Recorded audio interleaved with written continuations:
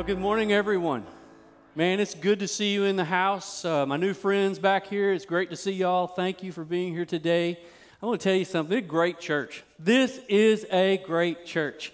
All week long, we've been getting reports of things that's been happening in our community. We're getting thank yous. We're getting people that saying, man, this series has energized me, and I've seen where I've been too focused upon me and too focused upon just basically everything that happens in the church, and my eyes are being opened that we need to be outwardly looking, that our eyes need to be looking upon the outside, that our eyes need to be focused upon the one. Not just the 99, yes, the 99, but we need to be looking for the one. And this is the beautiful thing that this past series that we've just come out of, we're not in that series now, but I want to remind you, this isn't just a series, this is our culture. This isn't just that was really weak. And hopefully if you're watching online, there was somebody that said, you jumped off the couch and you're like, yeah, that's what I'm saying. But if this is just a series, then we just move on to something else. But if this is who we are, if this is our culture, this is something that we do every day. What I wanted you to do last week was say, my charge to you was, find someone to serve this week. Hopefully, you found someone to serve. Not just one time, hopefully you found more than one, more than two. So anyway, God bless you. I'm so glad that you're here. There's a couple things that I want to make sure that we do in this house. Number one, I want us to become Bible readers. I want us to become students of God's Word. I want us to understand that if we don't crack open the Bible, then it's going to be very difficult for us to experience God. It's going to be very difficult for us to know who He is. It's going to be difficult for us to know His character. And I want to challenge you to open up the Word of God, open up Scripture on your own, because it's not my job to tell you what the Bible says. It's my job to challenge you to get in God's Word so that God can speak to you. Many times we try to put ourselves in Scripture. What we do is we try to put our culture in Scripture. Let me tell you something. This culture was not that culture. What we need to be doing is putting Scripture in us.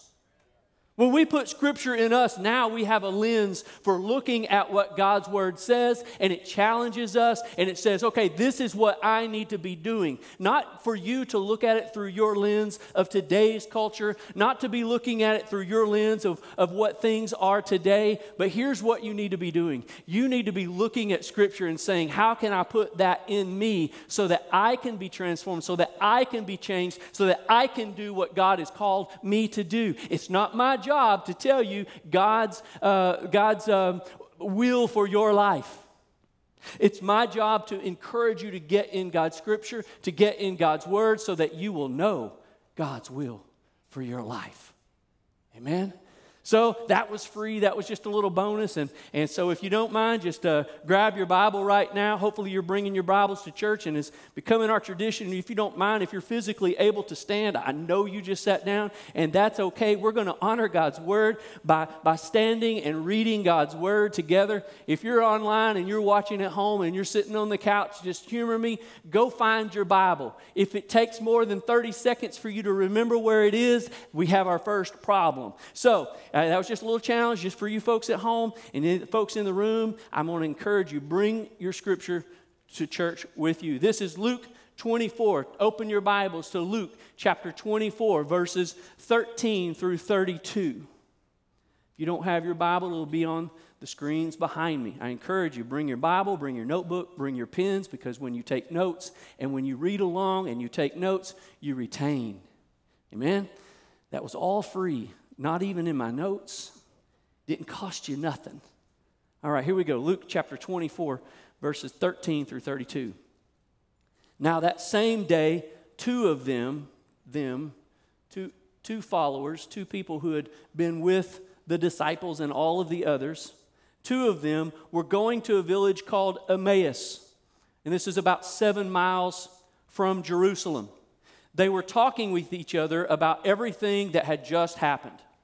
And they talked and discussed these things with each other. And while they were doing that, Jesus Himself came up and walked along with them on this road. but they were kept from recognizing that it was Jesus. And so Jesus asked them, "What are you discussing together as you walk along?" And they stood still with their faces downcast. Don't pass up that too quick. Their faces were downcast. And one of them, named Cleopas, asked Jesus, "Are you the only one visiting Jerusalem who does not know the things that have happened there in these days?" And Jesus, he says, "What things?" I have to just grin when I see that. It's just so interesting to me that Jesus goes, "What are you talking about?" He's talking about them. He's talking about him. As Jesus, about Jesus of Nazareth, they replied. He was a prophet. He was powerful in word and deed before God and all the people. And the chief priests and our rulers handed him over to be sentenced to death, and they crucified him. And this is where they stopped believing. The next 3 words are terrible words. The next 4 words, "But we had hoped."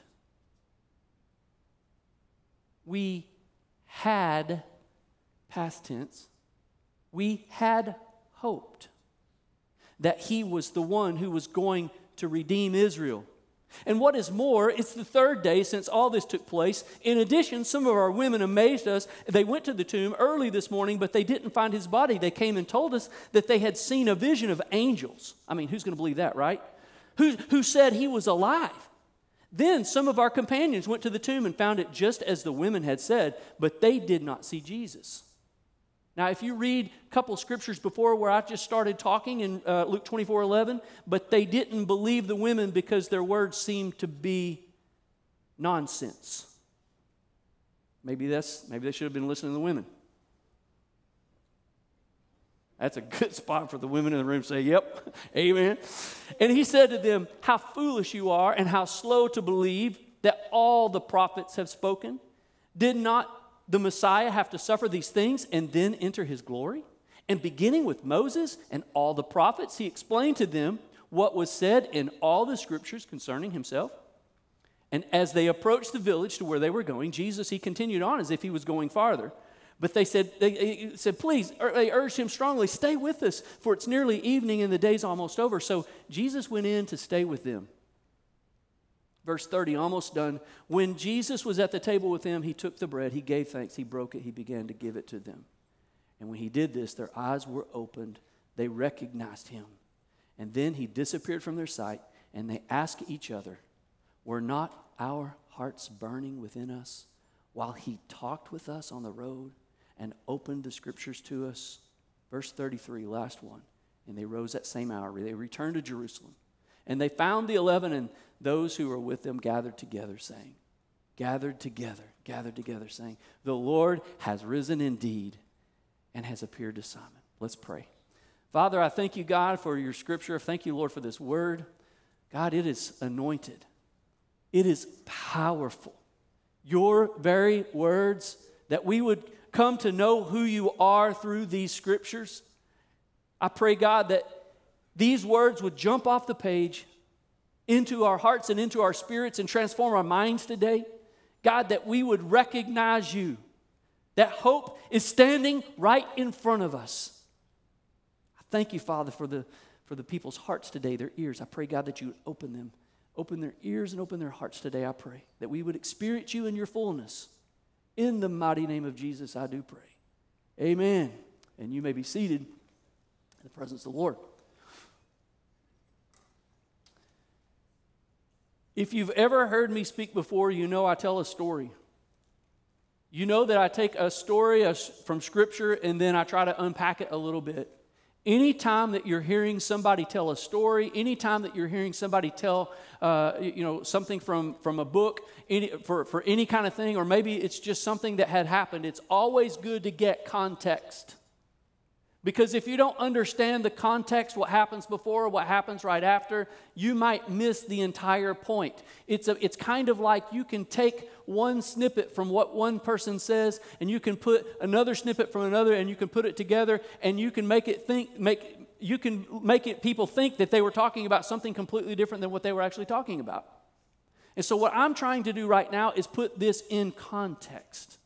And so as we become Bible readers, as we become more biblically literate, as we dig into Scripture, as I'm exhorting you to do here today, it helps you to know what's happening before and after. And so what I want to do is I want you to understand that at this time where this story is being written to us, where we're reading these Scriptures, you know, Jesus' ministry on earth, it's basically over. When he's already been crucified, he's already been risen from the grave. He's already been resurrected. And at this time in Passover, I want you to understand that many times we look at Hollywood's versions of what's happening when we see these kind of events on movies that we watch. I don't know that any of them has ever depicted Jerusalem for what it actually looked like at that time. We never see like thousands and thousands of people there in any of the movies that I've ever seen. I need you to understand that at that time, the population of Israel was about 2 million. Most scholars believe, in Josephus, when you read external sources, when you read these things and you say, okay, there's about 2 million people in Israel altogether, and could there have been up to 1 million people, as some says, in Jerusalem at that time? So half the population all gathered for one reason, and that's Passover. So many people saw what happened. Like more than we can even imagine. If you ever go to Israel and you see the Pool of Siloam and you see the vastness of it and you see how huge it is, there's a reason why that pool's so big.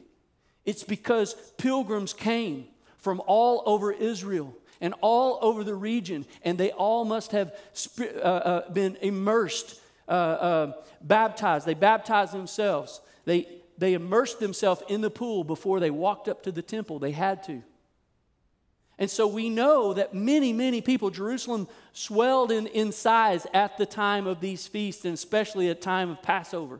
And so all had heard by this time all of the miracles and all of the things that Jesus had been doing in the Galilee. Where up to 95 to 98% of his ministry happened in this little quadrant up in this northwest corner of the Sea of Galilee. Many, many people, they're all talking about at this time all the miracles, the blind eyes that's been opened, all of the things that they've seen and witnessed. Many, like thousands of people, 5,000, they're talking about how the loaves and the fishes and all of the miracles. That's the buzz of what's happening in Jerusalem at this time, right before when this happened.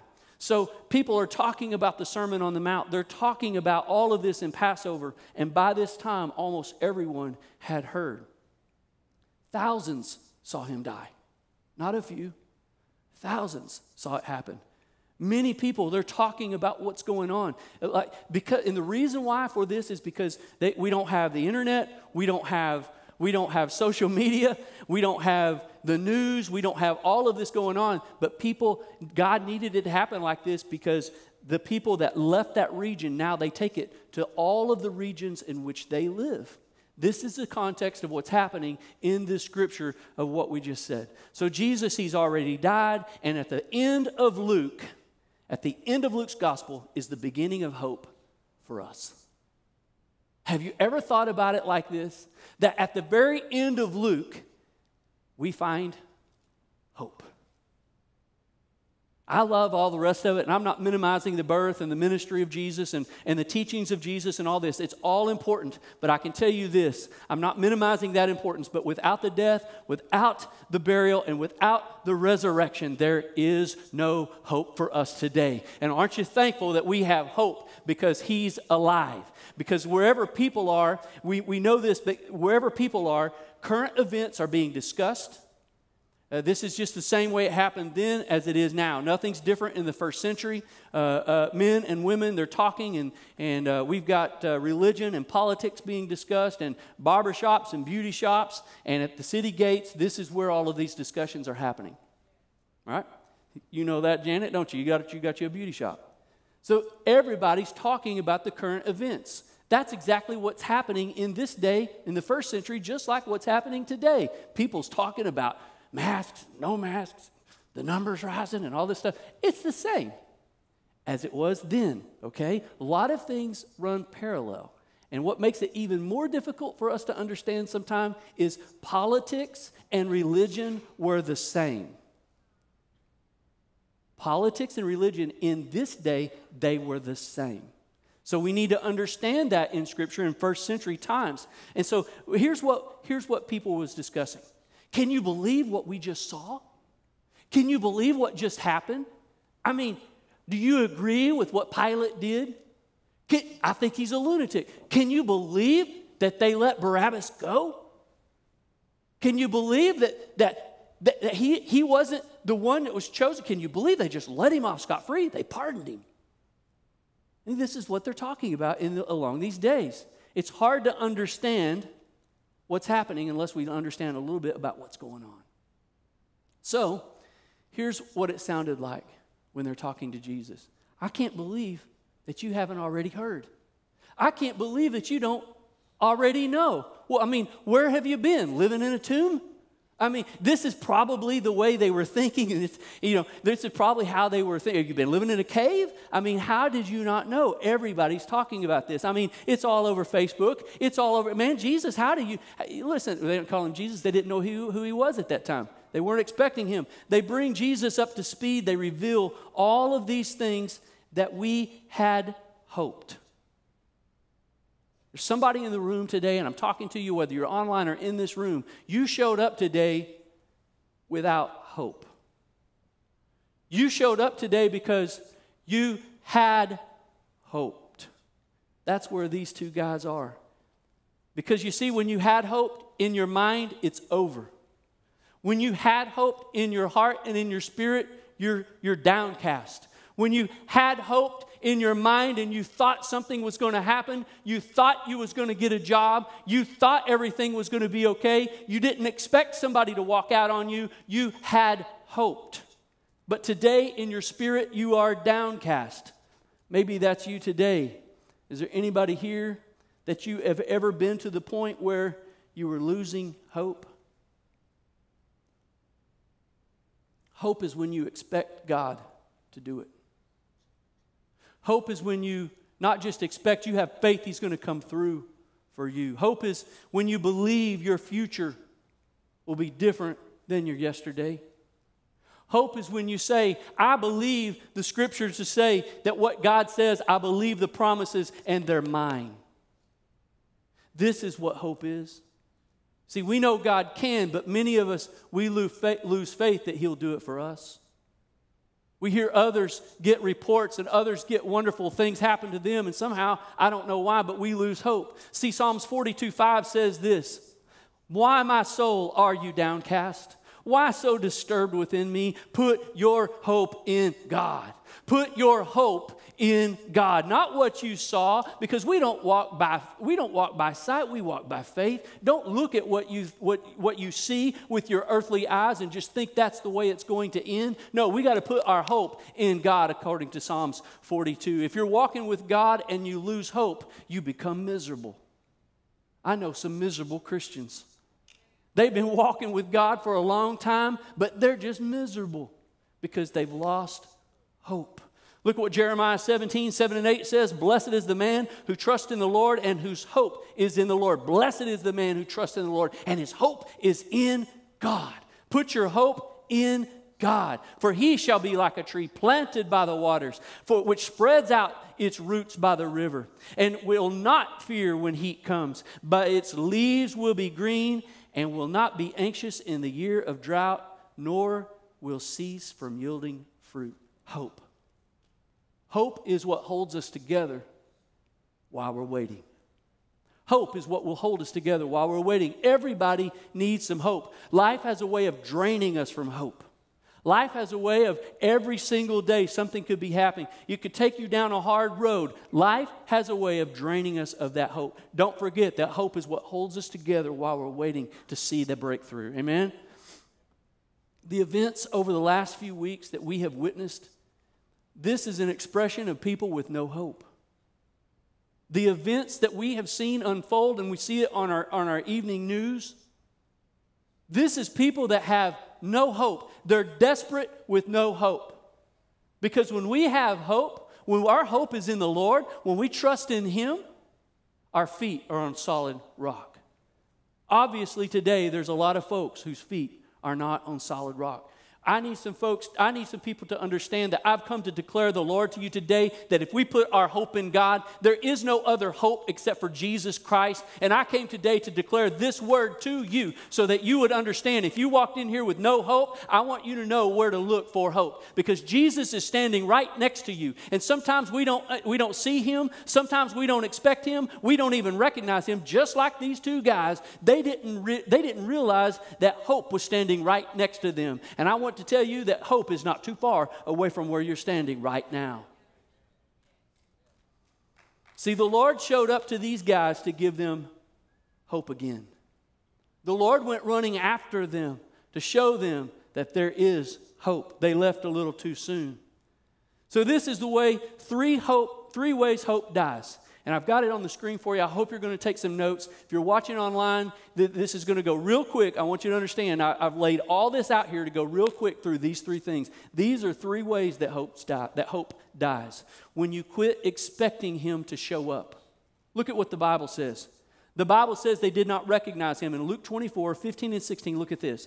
As they talked and discussed these things with each other, so they're talking, they're mully-grubbing, they're downcast according to Scripture. Their faces are down. They're probably kicking rocks as they walk the 7 miles to Emmaus. They're probably very down in their spirit. And then what happens?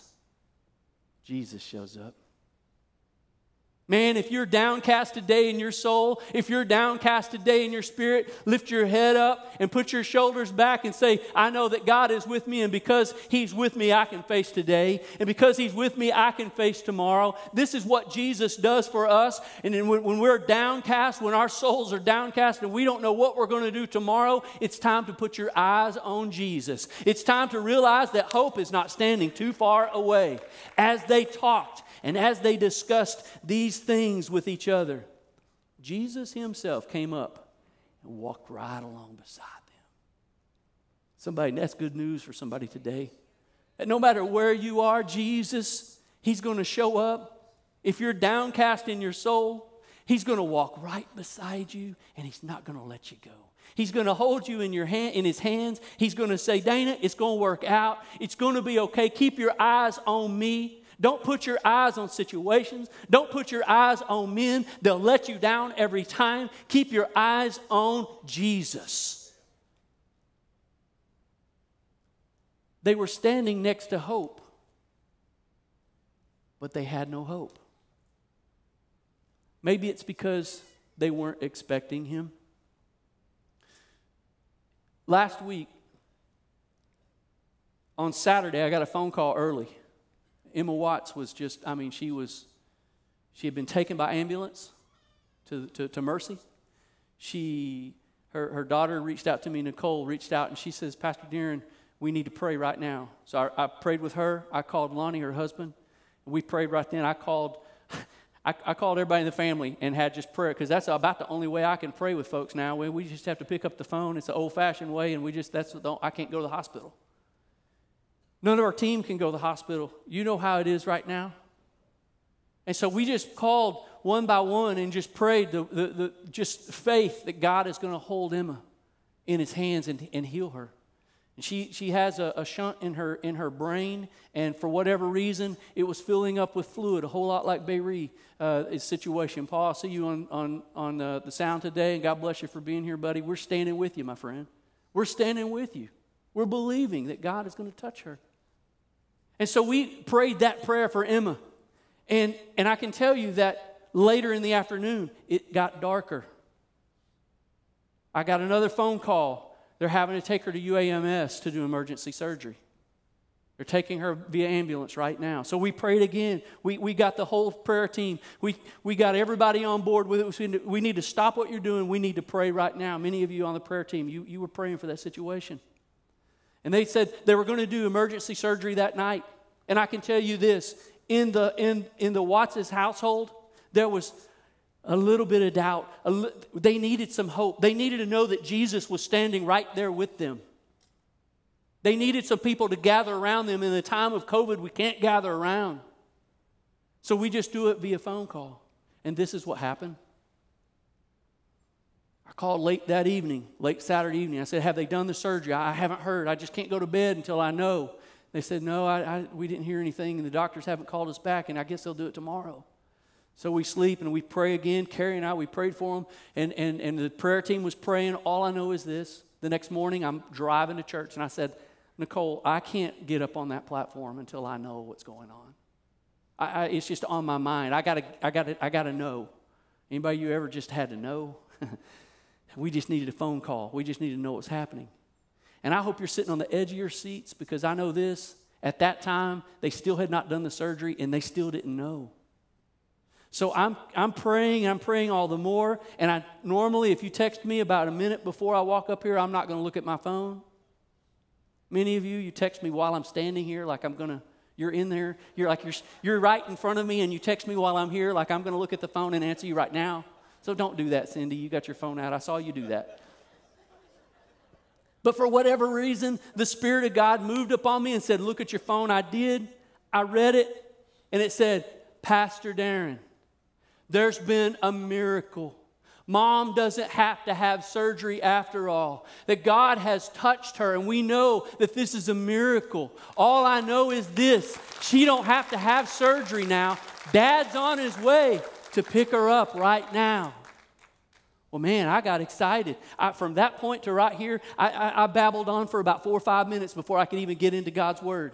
But I was excited. Why was I excited? Because I prayed, I had expectation. I knew that God was going to stand there with her. I knew that Jesus was going to show up in the middle of my downcast heart. I knew in the middle of all of that, that hope was standing right next to my dear friend Emma. Now, when you hear that word today, that should excite you. The reason it should excite you is this: because expectation rises up in our heart when we hear that Jesus shows up.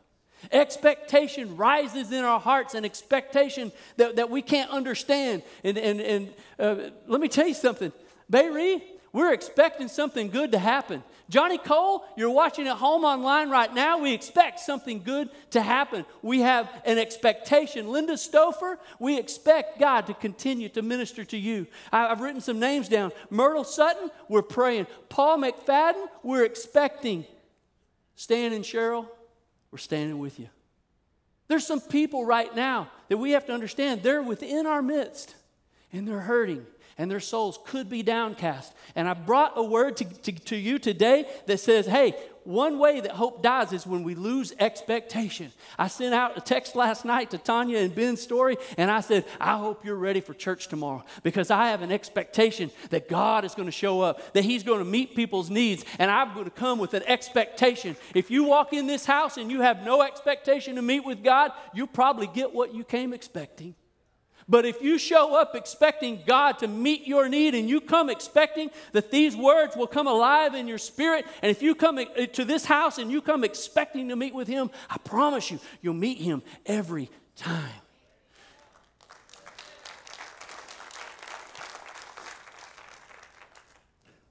Can I push it? I only had 2 cups of coffee this morning, not the 3. Last week I got a little loose. So we went with the 2 cups.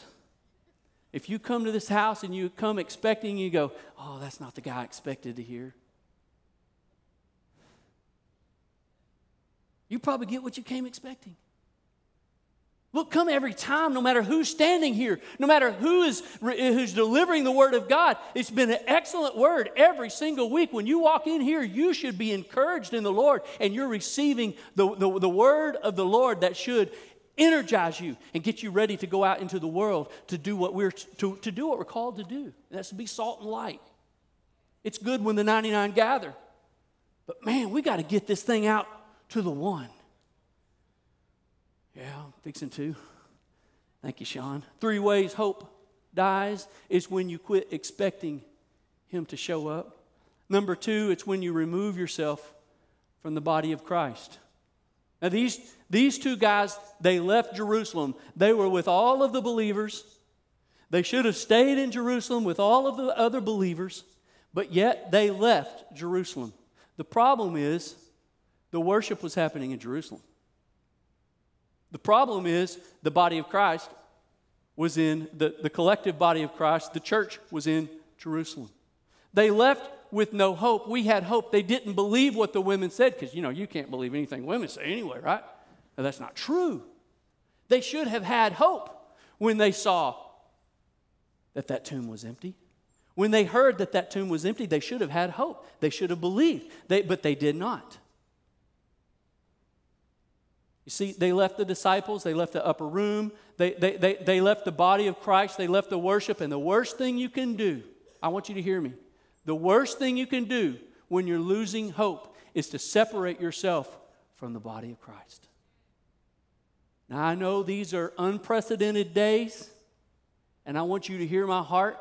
I'm so thankful that we have a great team here that can bring the Word of God to those that don't feel comfortable coming here. And if you're sick, please, you need to stay home. If you're old, please, you need to stay home. If you don't feel comfortable, being here, that's fine. That's why we have what we have with our online experience, okay? But here's my concern. My concern is it's going to be very difficult for you to really experience life change and transformation and the presence of God if you're standing in the kitchen with it over here and it's barely on and you're doing the eggs and the bacon. That's fine. But let me say this. You might need to create a different atmosphere in your home while church is happening to experience life change. You might have to do some things different if this is the way we're going to continue for the long term, because this is, I believe we're not going to get out of this like in the next 30 days. When you leave the body of Christ, please hear my heart. If you're watching online, I love you. I'm glad you're watching online. But create an atmosphere in your home that says, hey, right now we're going to have church. Right now, we're going to turn everything else off. Right now, kids, we're going to look at God's Word. We're going to teach. We're going to listen and hear what God has to say. We're not just going to let this be a casual experience. This is God's time in which we've gathered, and we're not going to leave. This is the way I believe that we can come together and make this moment even better. The worst thing we can do is leave church when our fears are being emboldened. Because what happens is, when you leave the presence of the Lord, we know this, hope starts to die. When you leave the presence of God, hope starts to diminish. And I'm thankful for online church. I said that 3 times already. I want you to hear it because I know what people do. They only hear what they want to hear. No, I'm thankful for that. I'm thankful that you're tuning in right now. I'm thankful that you're watching maybe on Thursday. Maybe that's the only time that you can do it. I'm thankful for that. But what we need to do is understand that this casual experience will not produce something that's going to be radically changed in our hearts and in our spirits. I got one amen from that. I didn't expect that to just go crazy. But the worst thing we can do when we lose hope is to remove ourselves from the body of Christ. If you've lost hope, do whatever you can. Make sure that you can tune in. Make sure that you can be here. If you've lost hope, listen. If you can go to Lowe's, and I saw some of you last week, then you can be here, and I'm looking at some of you, I saw y'all. And you're here, thank God. But if we can play travel ball on the weekend, we can get to church. If you get your mask, don't pass go, collect $200, just get here, Javier. I'm just glad to see that everybody that we're here. I'm telling you, we need to experience God together, and we need to be together to do this. It's hard right now. I get it. It's so hard for me to understand. There's 2 audiences. There's really 3 because kids are in the room.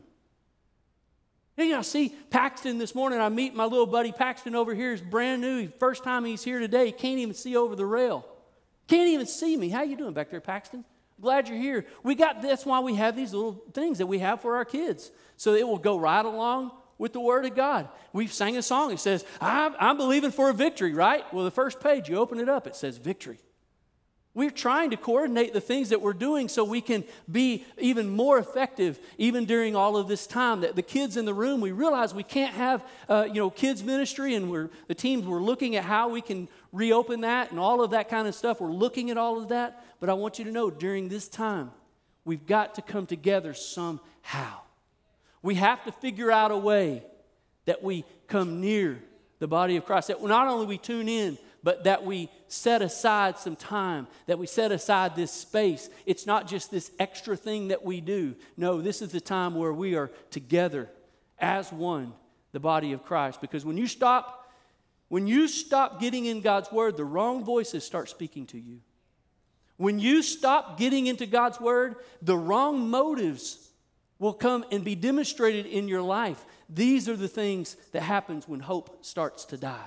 3 ways that hope dies. Number 1, when you quit expecting Him to show up. Number 2, when you remove yourself from the body of Christ. This is what happened to these guys. And number 3, when you give up too soon.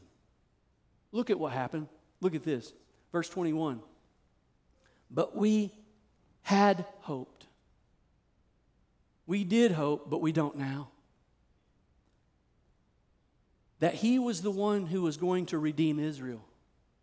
There's even a certain political thing that's happening at this very moment. In the scripture right here, they were looking for a political savior. And let me tell you something right now. This isn't a political statement. This is a scriptural statement. If you're looking for anything other than Jesus Christ and God Himself to take care of things, if you're looking for a political savior, I'm going to tell you, you're going to be completely disappointed because there's not one. There was people in that day looking for Jesus to save them now. Under Roman rule and Roman oppression. You think you got it bad, baby? Let me tell you something. Ain't nobody experienced these things like they experienced them. They were under the thumb of Roman rule. And they said, I wonder if He's the one that's going to be our Redeemer. Our political Redeemer. This is what was happening in Scripture. If you don't know that, I challenge you to dig in further to get context. Jesus Christ is the only hope that we have. He's the only hope that we have. And today He's standing next to you.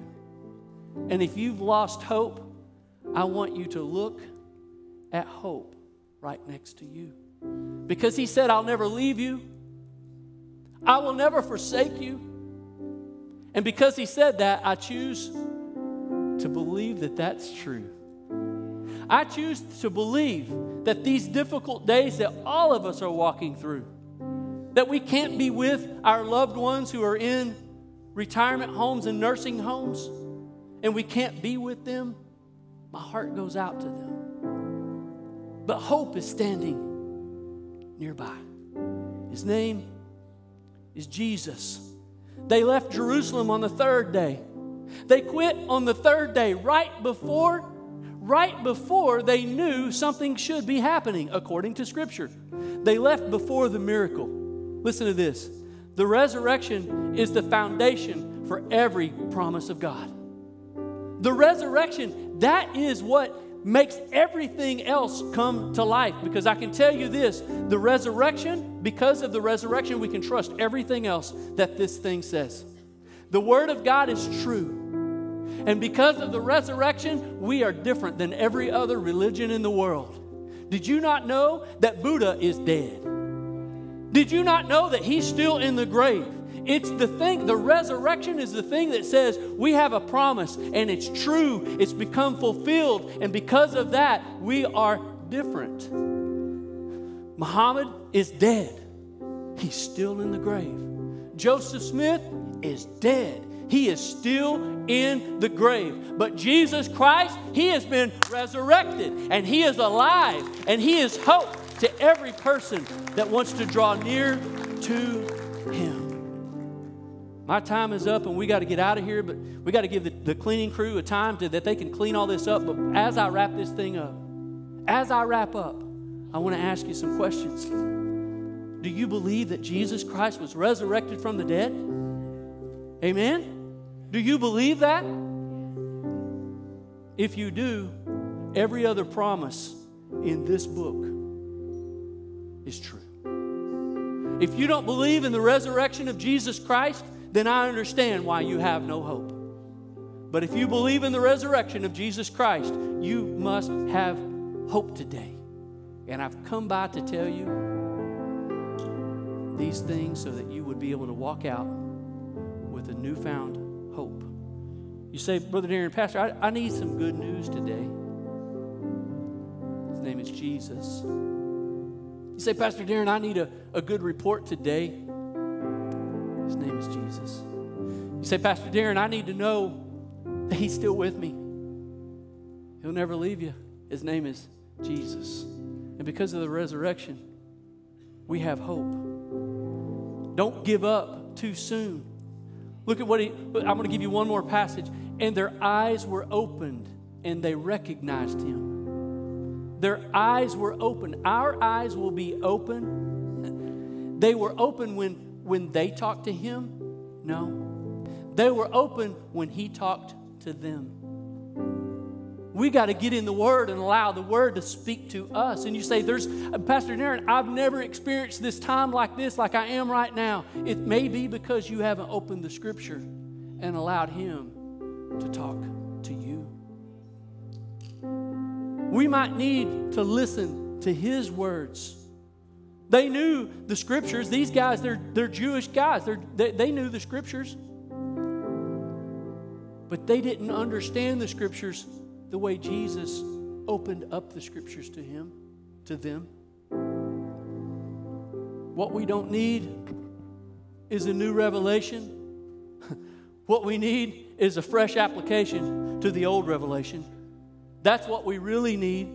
We need to know that we have hope. He's standing right next to us, and we don't need to look for some brand new teaching or some new theology. It's right here. And until we open this up, until we understand what this says, we may not have hope.